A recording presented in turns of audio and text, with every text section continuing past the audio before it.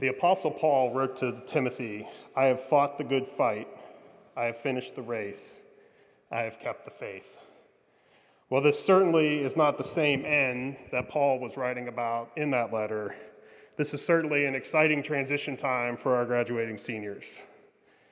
My name is Justin. I am one of the Goodson Chapel interns this semester, and it's my privilege to welcome you this morning to our senior cross service. This Duke Divinity tradition has been ongoing for a number of years now. This morning's preacher is Dr. Portier-Young, and she was nominated by this year's graduating class to preach this service. Thank you for bringing the word today. And just as a reminder, tomorrow's convocation service will also be live streamed on YouTube instead of the normal Wednesday Zoom service that we usually have. So everything will be live via YouTube tomorrow. I now invite you to prepare your hearts and minds as we participate in the call to worship this morning. This call to worship comes as an adaptation from Mark 8, verse 34a through 5. "If any want to become Jesus' followers, let them deny themselves and take up their cross and follow him. For those who want to save their life will lose it. And those who lose their life for Jesus' sake and for the sake of the gospel will save it."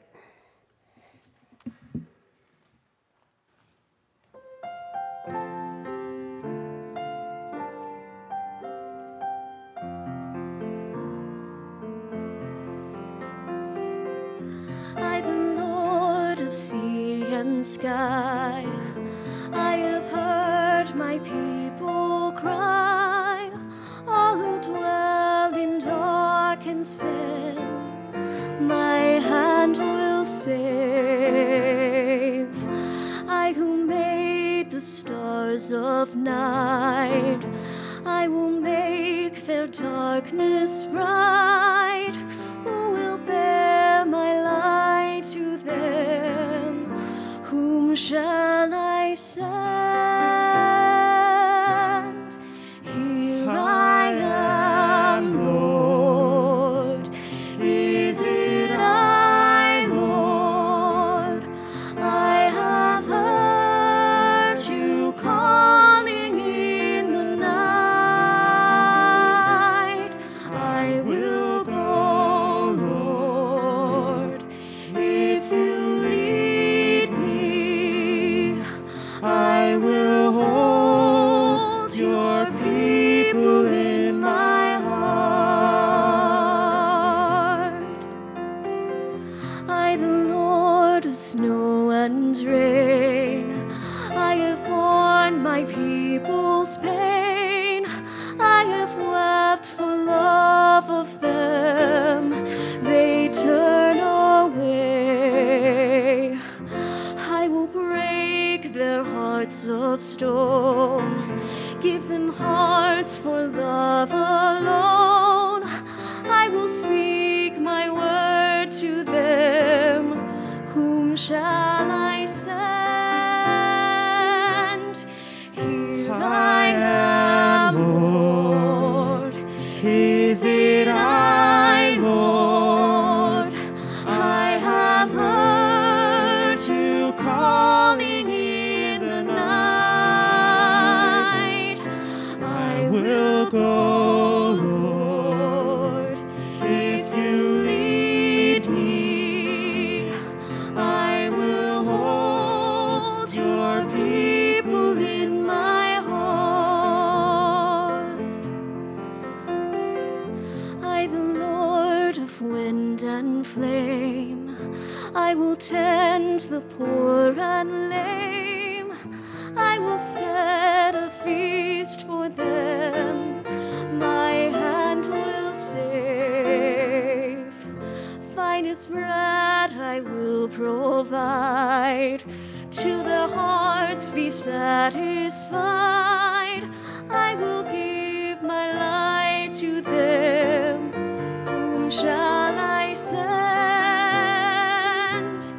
Here I am, Lord. Is it I, Lord? I have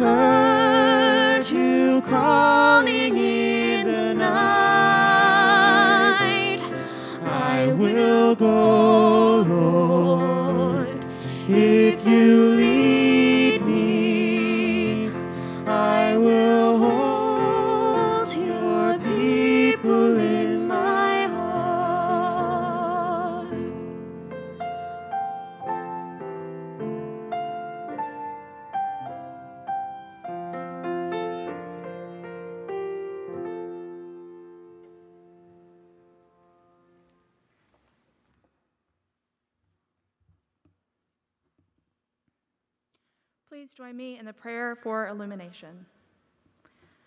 Lord Jesus Christ, who willingly walked the way of the cross, strengthen us to live as your disciples.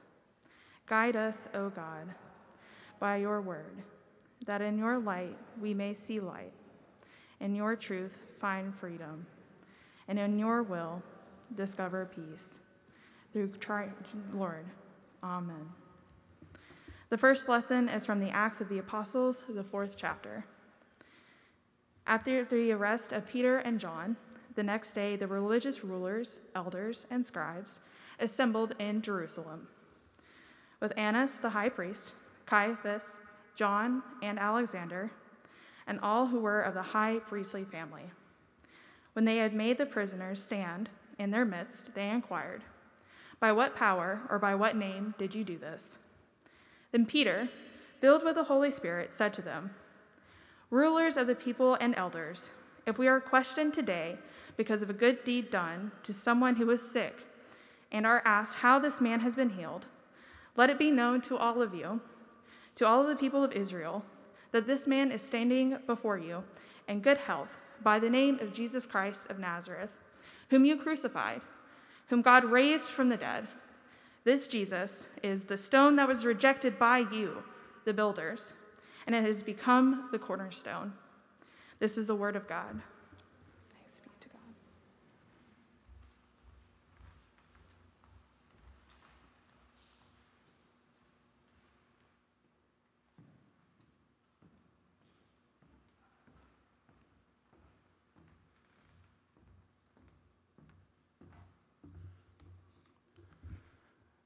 The second lesson is from the Gospel of Matthew, the 16th chapter.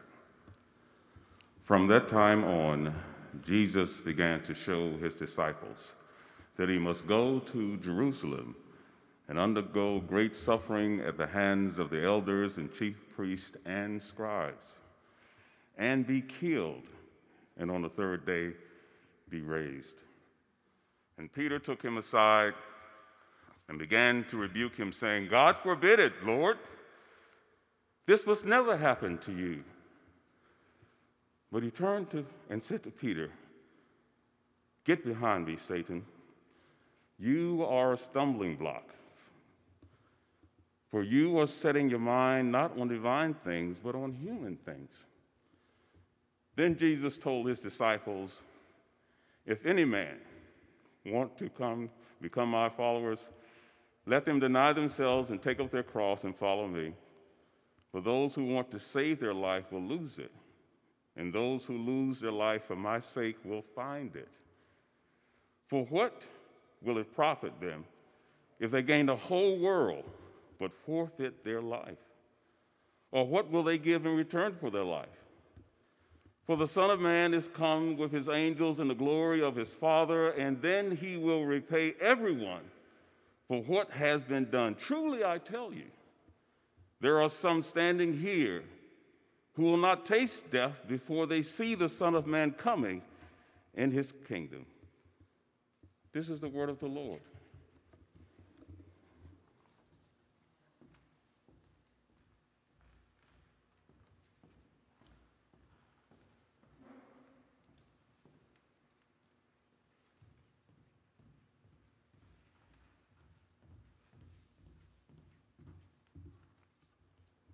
The final lesson is from the Gospel of John, the 10th chapter. Jesus said to the Pharisees gathered, "I am the good shepherd. The good shepherd lays down his life for the sheep. The hired hand, who is not the shepherd and does not own the sheep, sees the wolf coming and leaves the sheep and runs away, and the wolf snatches them and scatters them. The hired hand runs away because a hired hand does not care for the sheep. I am the good shepherd. I know my own, and my own know me, just as the Father knows me, and I know the Father. And I lay down my life for the sheep. I have other sheep that do not belong to this fold. I must bring them also, and they will listen to my voice. So there will be one flock, one shepherd. For this reason the Father loves me, because I lay down my life in order to take it up again. No one takes it from me, but I lay it down of my own accord. I have power to lay it down, and I have power to take it up again. I have received this command from my Father. This is the word of the Lord. Thanks be to God.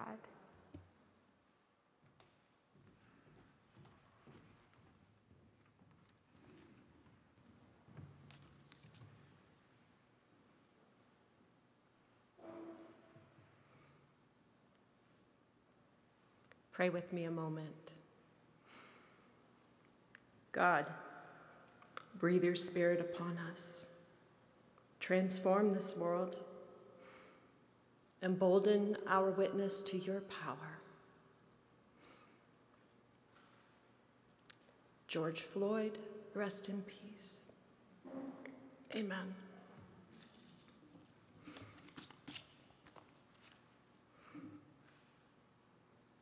Today you receive a cross. And with it, I believe, a commission. The occasion could feel anticlimactic. Whatever vision you had when you followed Christ to Duke Divinity School, I feel confident it was not high-flex pandemic discipleship. Even now, it might seem as though your mission is to the four corners of a computer screen and the far reaches of your integrated webcam. But I've got good news. This moment is not the climax. It is not the pinnacle, and strange to say, it was never the goal. This is a mile marker. It's a passageway. And in this moment, I could not be more proud of you. You labored and learned and grew and overcame in all the ways that every class before you has done. And you did more.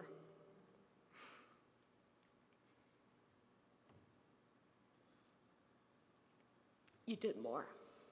You tended the sick and buried the dead. You mourned and protested.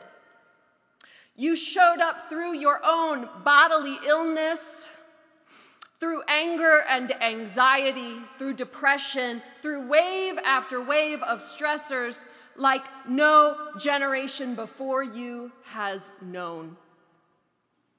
You held each other across 6-foot chasms. You learned to preach the gospel with your eyes when half your face is hidden. You learned to show love with bodies that could not touch. You reimagined church and brought that vision to life week after week. You formed community against all odds and found individual and collective wells of hope and strength so deep that the powers of hell could not take you down.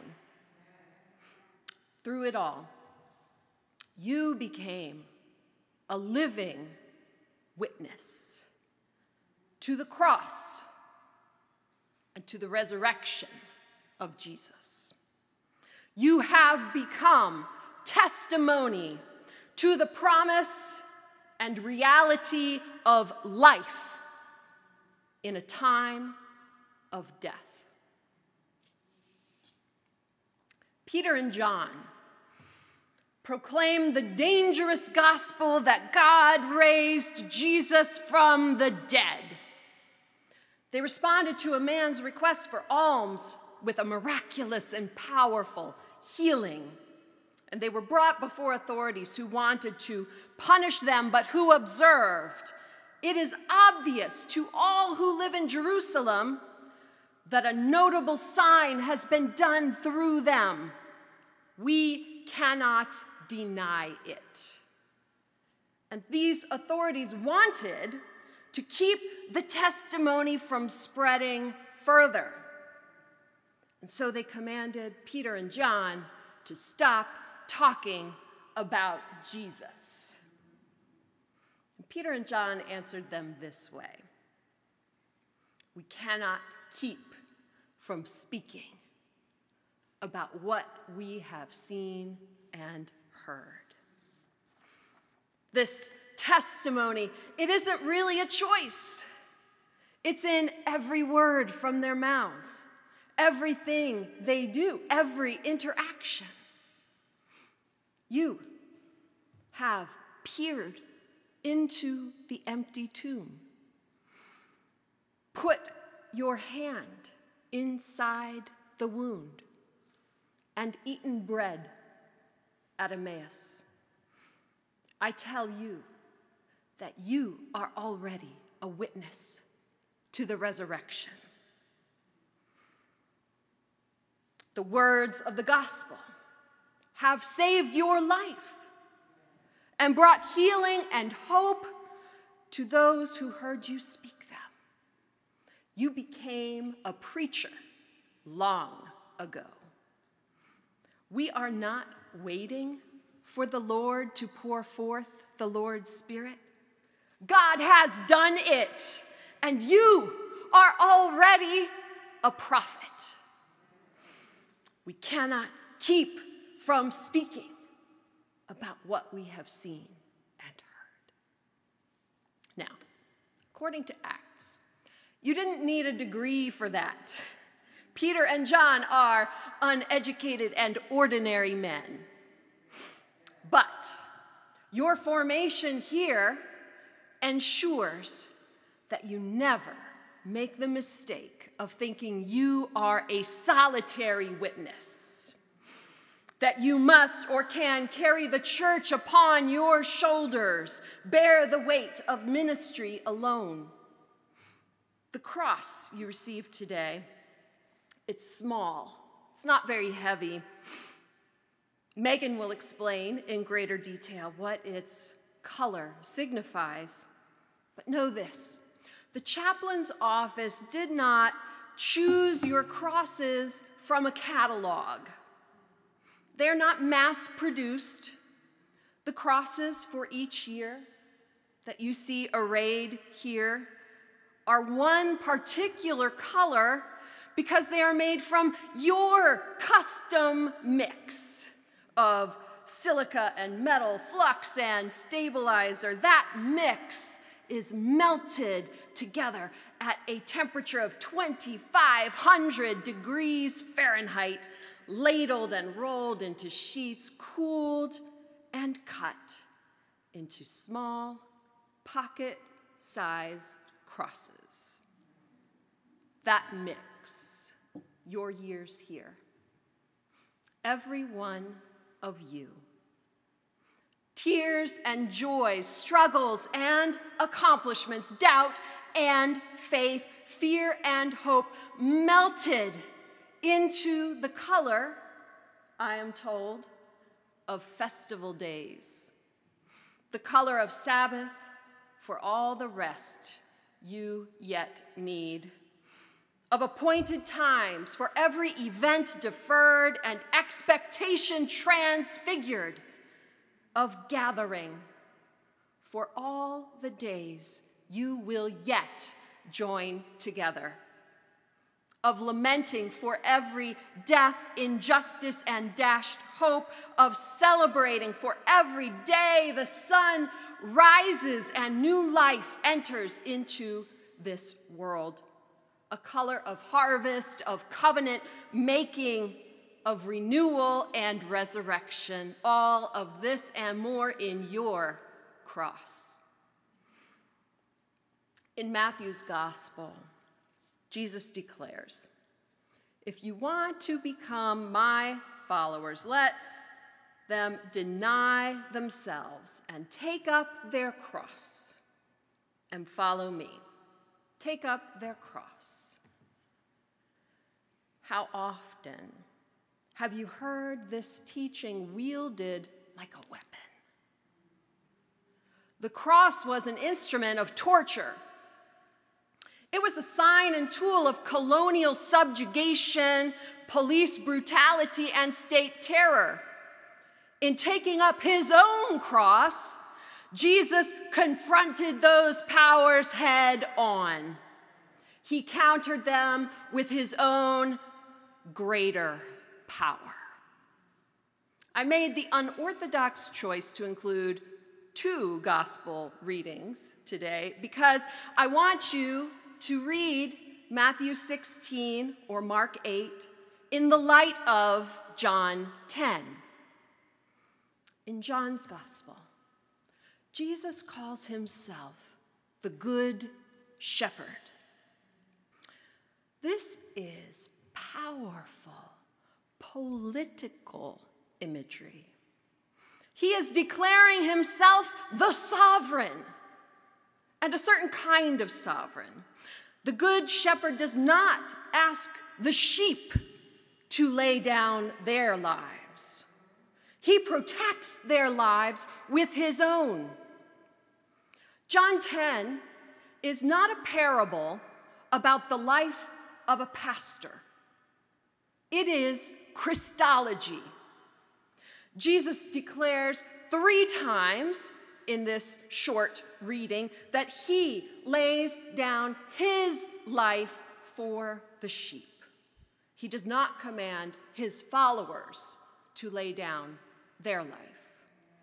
The Good Shepherd's laying down of his life is an act of power. No one makes him do it. No one takes his life from him. And Jesus lays down his life with a purpose: to take life up again. If he did not have the power to take life up again, he would not lay life down. But he makes it crystal clear that he, Jesus, does have the power to take up his life again. And so the final emphasis is not on sacrifice, loss, or death. The emphasis and goal is life. And Jesus takes up his life not for his own sake. Jesus came that they, you, we, may also have life and have it abundantly. Jesus does not desire our passivity, nor does he command us to tolerate abuse. To take up the cross and follow Christ is to stand against the powers of injustice. Humility is a virtue in those who receive adulation. Meekness is a virtue in those to whom authority has been entrusted. I dearly want you to be Christ-like, but I need you also to know that Jesus is not asking you or anyone to abase yourself, embrace or counsel suffering as a path to salvation, or lay down your life. Jesus is the one who has the power to lay down life and take it up again. Apparently, this is a very special thing that God does. We, in ourselves, do not have that power. Instead, when you take up this cross, know that you testify to the one who has power of life over death. Should you deny yourself? Yes. Deny that you are self-sufficient. If you have unearned privilege, deny that you deserve it. Work to empower others. Whoever you are, deny that you know how things are going to play out. Deny that your fears are the end of the story. But don't deny your right to safety and justice. Don't deny that you are a beautiful, gifted, and precious child of God. Don't deny your dignity, worth, and calling. Let me say it differently. The shepherd lays down his life to protect you because you have a right to safety, justice, and freedom. You are beautiful, gifted, and precious. You are God's beloved. You bear God's image. You have unimpeachable dignity and matchless worth. Whatever doubts you may have, your calling is real. You are already witness, preacher, and prophet. You are artist, scholar, teacher, and healer. Christ gives you the gift of abundant life and promises that even in this time of death, no one and nothing will snatch you out of his hand.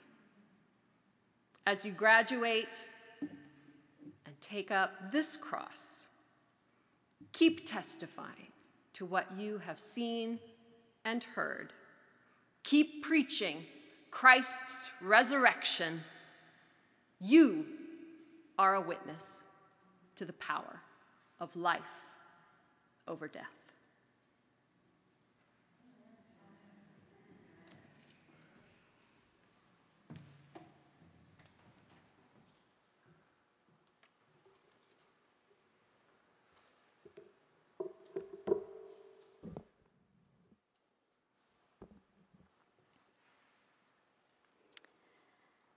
Christ for us became obedient unto death, even death upon a cross. Christ give us the grace to grow in holiness, to deny ourselves, take up our cross, and follow him.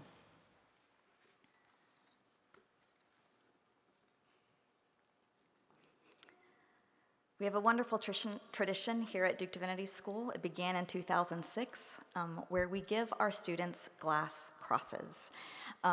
The glass company, the Statesville Stained Glass Company that did the Pentecost window at the top of this stairwell, are the same people who produce these crosses for us.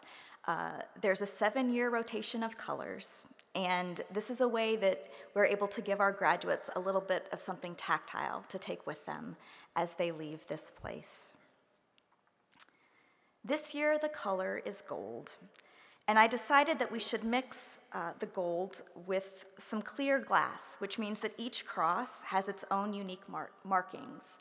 I wanted to sort of show the effects of sun rays and the sort of contrast of light and shadows, which seem to capture so much of this year. In some crosses, the contrast is sharp, in others, more gentle. And before I talk about the color and what it means liturgically, I wanted a moment of what I'll call personal privilege.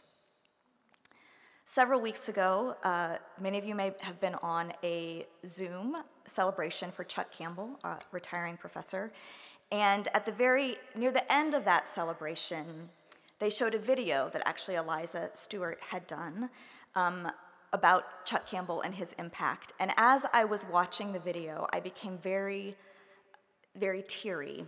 And some of that was simply being moved by just the impact that Chuck Campbell has had on so many students and just really being moved by that. But I also realized that a large part of that was seeing so many of you. And because it was filmed back in like fall of 2019, I was seeing you all here on campus. And after all of these empty months of walking the hallway, abandoned hallways, and not having walk-in visits and no hallway conversations, suddenly you were all here. You were all over the place. You were in the pulpit. You were in the cafe. You were on the quad. And it just captured these moments of encouragement and joy and laughter and community. And it all felt so carefree because it was before COVID and it was before we knew all that was to come. And I felt the grief for you all. And I felt it for us too.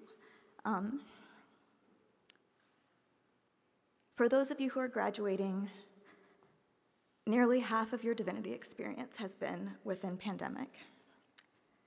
These are stories you may one day tell your congregation, or perhaps children or grandchildren, at some time in the future when this pandemic, both medical and political, is more of a hazy memory. And in hindsight, with time and distance softening the memories, you all may have some good stories. But in the living of it, only you who are here know the lament of how much the last year has been marked by exhaustion and isolation and fear and estrangement and anxiety and high emotions and low energy. Only all of you will really know the difficulty of laboring over lectures and coursework via a screen, sometimes with kids in the background, sometimes crushingly alone, when there are also multiple national traumas hitting you in the gut. There have no doubt been moments of grace too, and I do hope that those moments become more prominent in your memory as time passes. But there is certainly much to lament, and I want to name that. And so this year's color is an irony in the face of the last year. The color gold. In the Christian liturgical calendar, gold represents feast days, festival days, that sense of royal, lavish abundance. One of the most prominent images of heaven in the Bible is that of a wedding feast, and Jesus' first miracle is turning water into wine at the wedding feast in Cana. In a time when day-to-day life was simple and sparse in terms of food and drink, feast days were occasions for lavish, abundant celebration.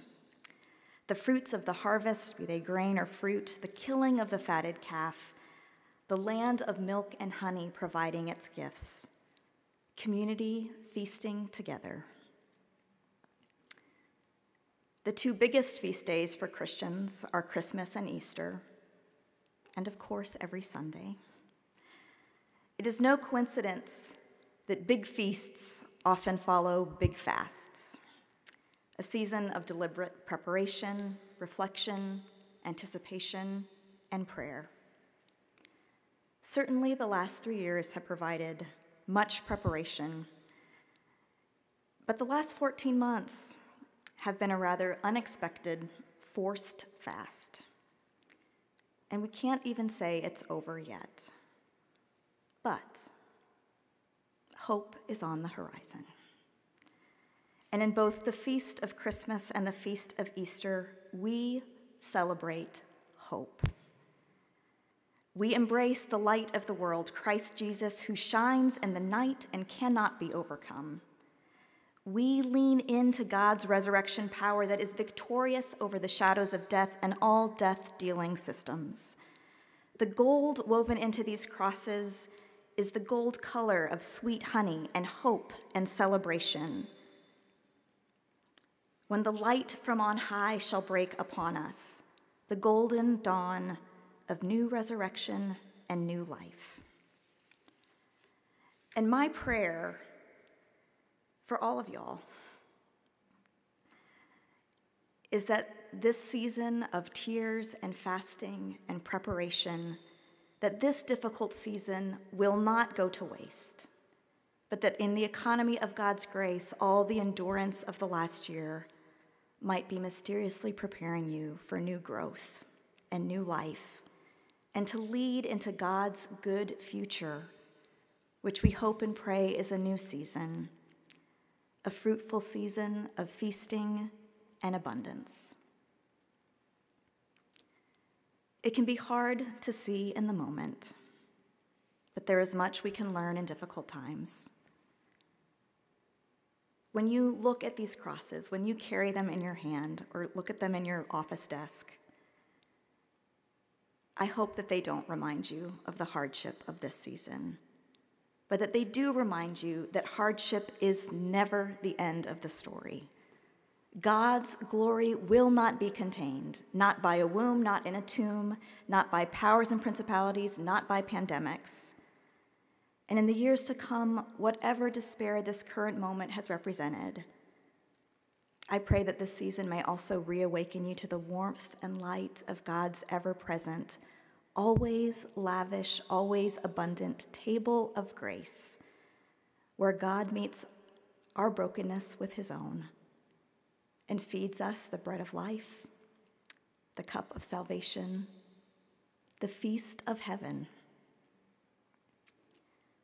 As I said, each of these crosses is unique, some with big streaks of gold, others with just the faintest hint of color. Each of them has their own beauty and signs of both tears and hope intertwined. Hope is always there, sometimes bold, sometimes subtle, always persistent, reminding us of God's presence. May these crosses remind you of hope and the many people who have shared this very unique season of life together. And honestly, the celebration that y'all did this, and you're done. You're done. You're on the edge of something new.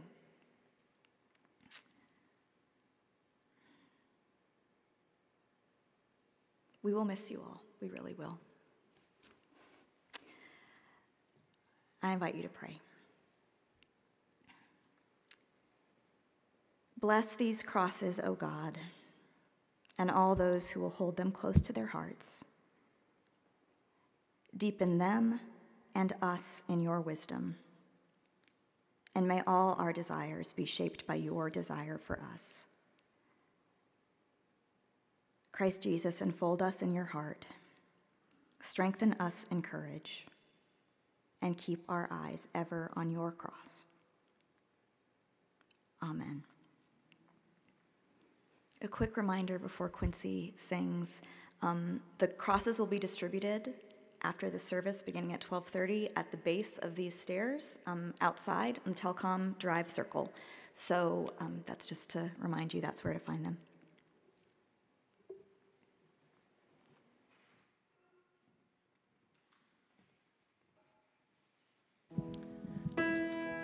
Will y'all please stand with me?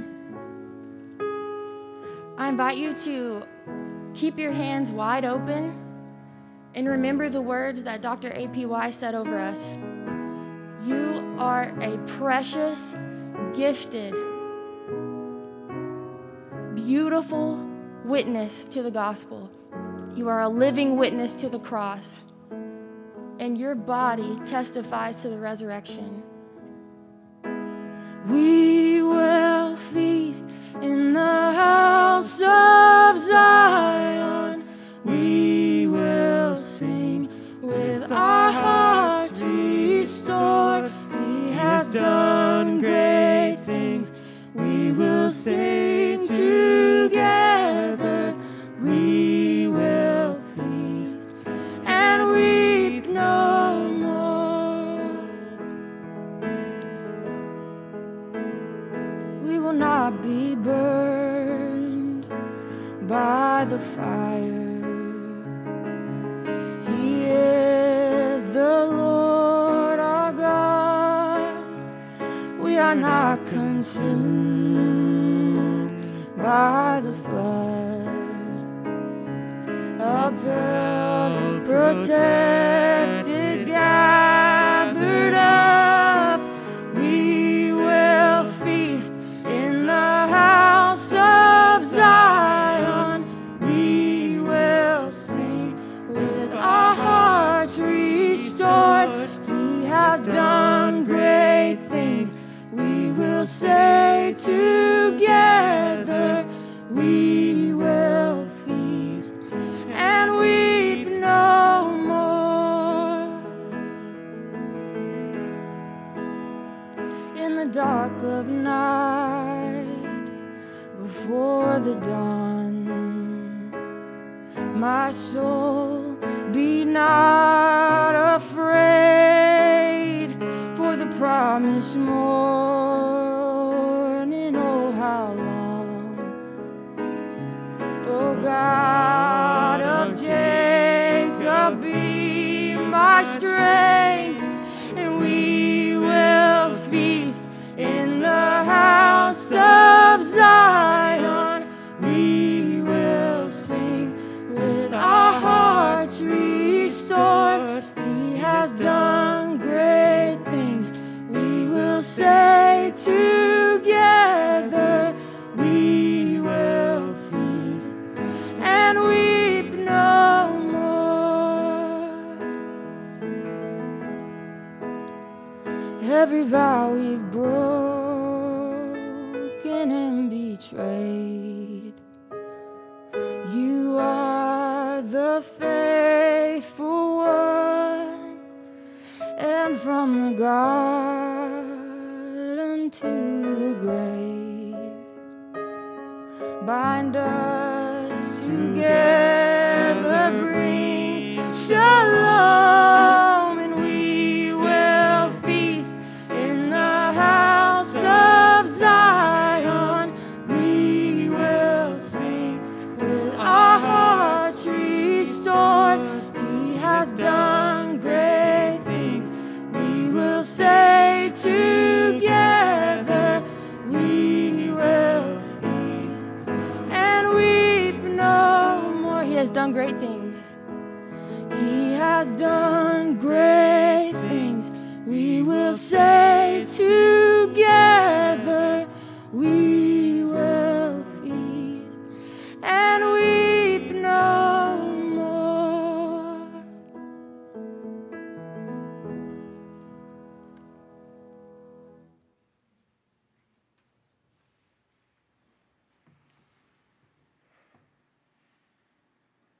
Take up your cross. Go forth. Speak about what you have seen and heard. Be a living witness to God's power of life over death. Amen.